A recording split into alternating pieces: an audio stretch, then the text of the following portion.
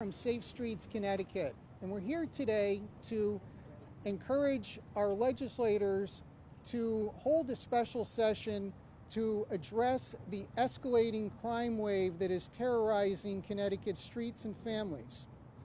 We recognize that COVID is an important public safety concern, and it's a public safety concern that individuals have some level of control over. They can wear a mask, they can get a vaccine, but what the other public safety concern that the public doesn't have control over is if they're going to be the next person who's abducted, person whose house is broken into, person whose car is stolen, or their catalytic converter is stolen, or they're mugged. This is a public safety issue that should not be a partisan issue, and yet somehow it is.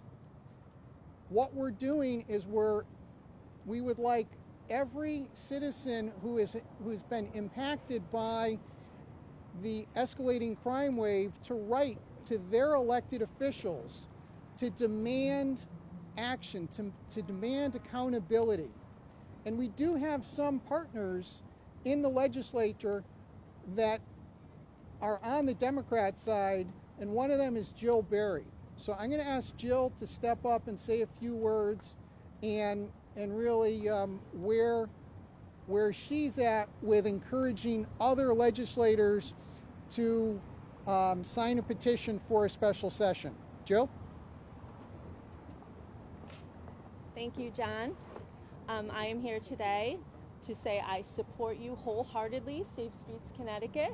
I support law enforcement, and I am begging my Democratic legislators to call a special session for this reason.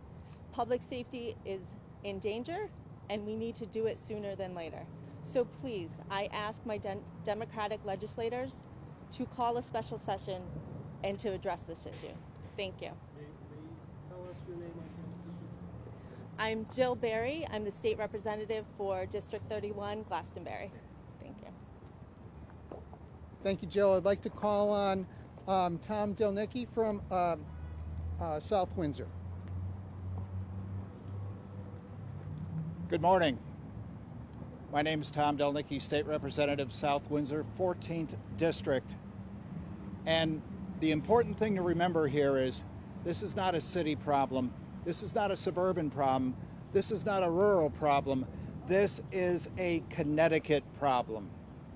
And if we can come in as many times as we have to address the executive orders of the governors, then it seems to me it's a common sense thought that we should be able to come in and address the juvenile crime crisis. You need to talk to your local line police officer to find out the impediments that they have when it comes to trying to deal with this issue and how their hands are tied. So I'm glad to see you folks here, and I'm going to continue lobbying my colleagues to come and sign up and get some action done on this, because this issue cannot wait till next year, because we've already seen a death, people shot at, people maimed. Where and when will it end? Thank you. Thank you, Tom. I'd like to call on Craig Fishbein. Good morning. I'm Craig Fishbein. I'm the ranking member of the Judiciary Committee. I serve the 90th Legislative District, which is Wallingford and Cheshire. You know, a lot of people say there is no problem, but look at the data. We have looked at the data, and over the last 10 years, the incident of motor vehicle theft throughout our state has actually decreased. However, the arrests of juveniles has significantly increased. So in 2010, the arrests of juveniles for stealing a motor vehicle was 21% of those total motor vehicle arrests. As of 2019, so pre-pandemic, that number ballooned to 36%, a 15% increase in that 10-year period. And understanding that, you know, thefts of motor vehicles very rarely is a one-off.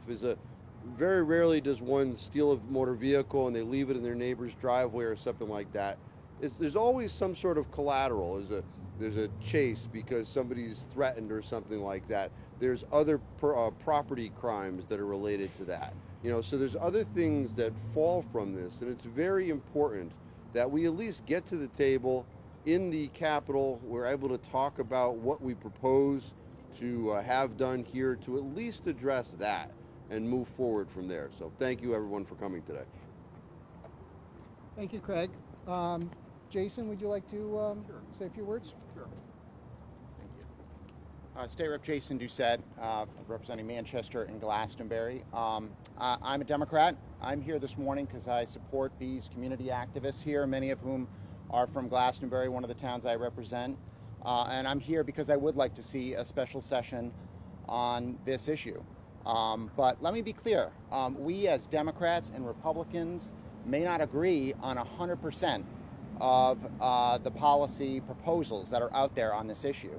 But the work has been done, is being done. Representative Fishbein, others from the leadership of the Judiciary Committee, Democrats and Republicans, have been in the room for most of the summer talking about this. I think there is a lot of consensus. I want to help build that consensus, and I would like to see it be done in a special session as soon as possible. I think there is enough consensus on this issue. Again, we may not agree on 100% of it, but the time for action is here, and I think we can get it done. Thank you. So you're not considering the kids that pick them up on the team, their history, their brain development, what struggles they're going through? Thank you, Jason. And I'd like to call on Carrie Wood. I like to set laws up and go and take life, and then Carrie Wood, when they come home, they have State Representative from the 29th District. I want to thank the lobbying effort that Safe Streets Connecticut has been doing to my colleagues and myself. I think as a result of their efforts, we've had a recent policy change where juvenile records are now shared amongst the judiciary and law enforcement. I want to thank the governor's office for giving my district an extra $35,000 for police overtime.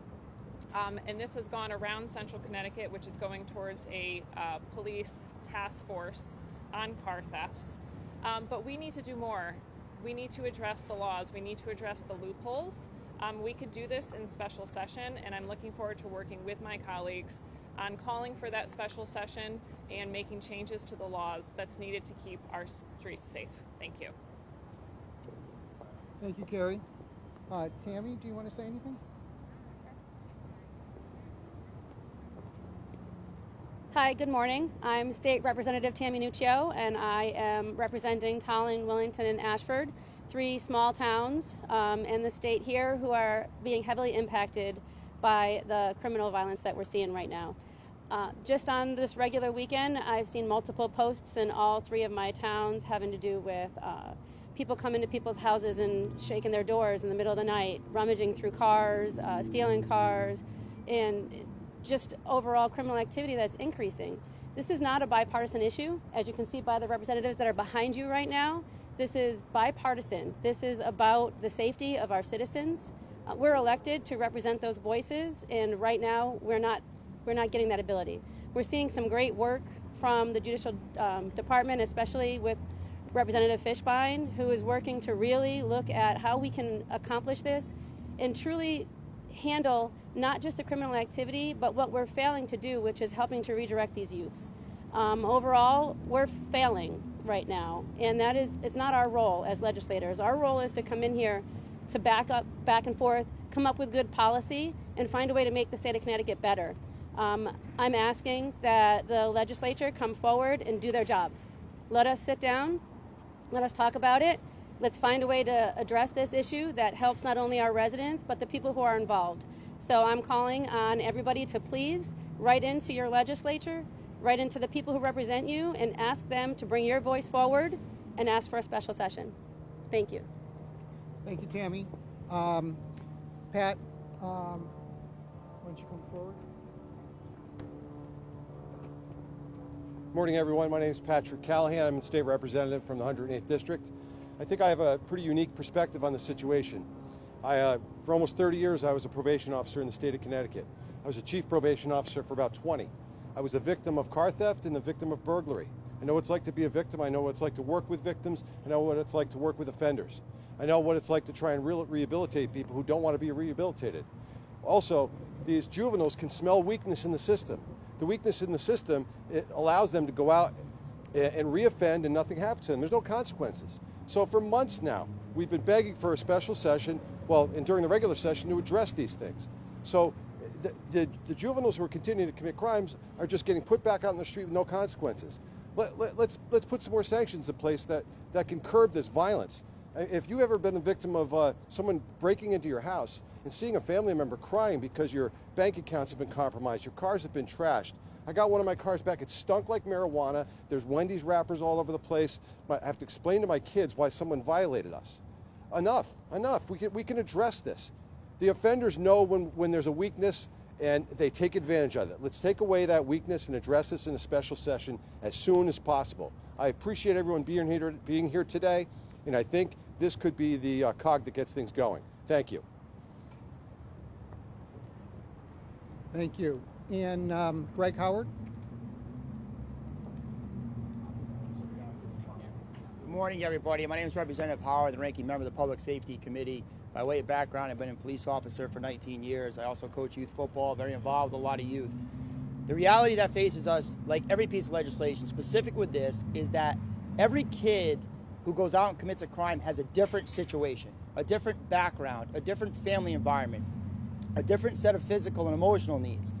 What we need to do is empower our juvenile justice system, which is much more a social service system than it is a court, even though we call it a court. It operates as a social service system, and probably rightfully so, because we do want to get all of the kids that are going down the wrong path onto the right path. And to do that, we need to empower our judicial system and the juvenile court system to take each kid on a case-by-case basis and not hamstring these highly experienced, highly certified, highly educated, highly trained professionals who work with these kids to get them on the right path. And in doing so, we have to confess that we cannot save every kid. We cannot let perfection be the enemy of great.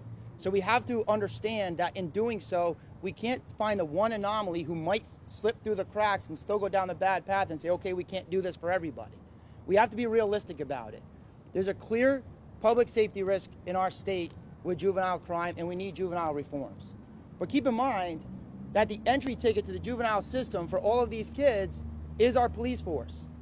And there was a time in Connecticut where you slept secure in your bed at night knowing your car was safe because you had police officers on the street doing their job.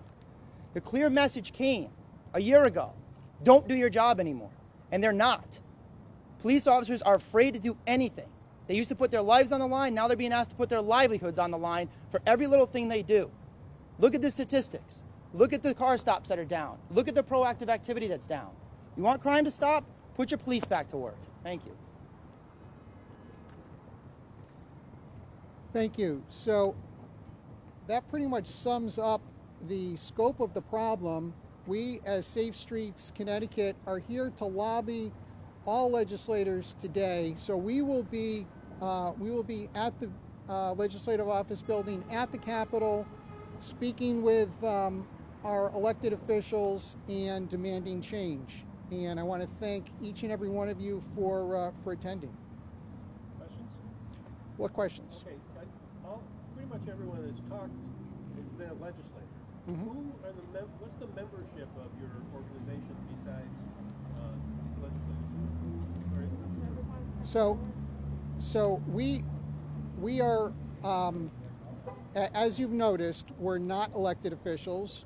We're just average citizens who are fed up with the way the escalating crime wave is impacting us.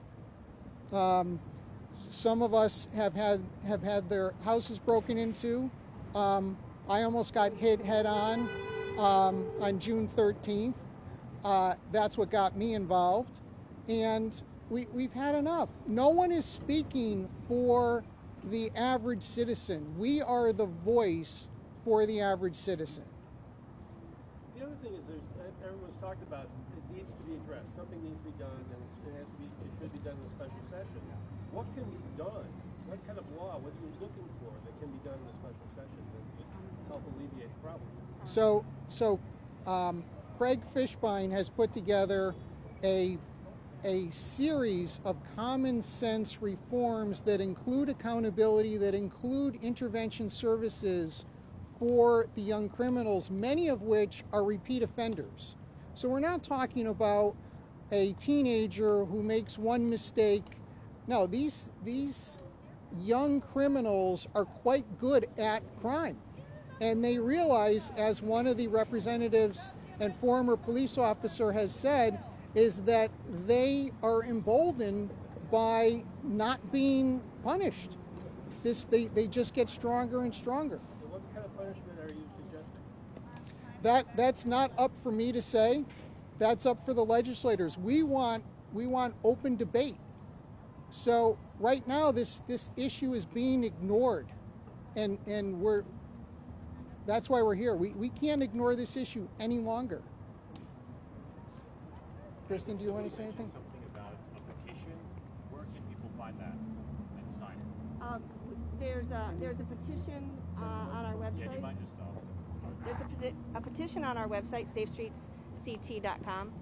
Okay, and I would just say that over the summer there was a press conference held, and the organizers of the press conference talked about having our legislators stand up for humanity and recognize that people are people regardless of who they are and how they ended up in a particular situation. They want legislators to stand up for humanity. And I say, what about my humanity? I'm a person too, no matter what community I live in. So it was said that prisons are unhealthy, and we would agree. That's why we would like juveniles to refrain from criminal behavior so they don't have to face any type of unhealthy situation in their future. And it was also said that policing and incarceration does not make us safer. And I would say to that, tell that to the family of Henryk Godelski, who would still be here today were it not for the repeat juvenile offender who had already had 13 offenses under his belt, and he was still able to be out on the streets driving a stolen car and running over and killing Mr. Godelski. There's nothing that will ever bring him back, and there's nothing that legislators can do to fix that except recognize our issue and come out here and tell us they are committed to calling for a special session, that they understand that there are vulnerable populations, elderly people who cannot possibly protect themselves from this scourge of crime. We don't want to see young people locked up forever or have their lives changed in a negative way. We want to see them have their lives changed in a positive way.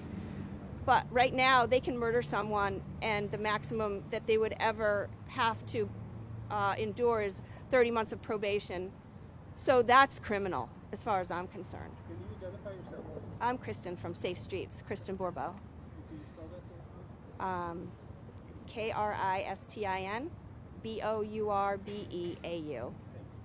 Okay. Do you have any other questions? All right, thank you so much.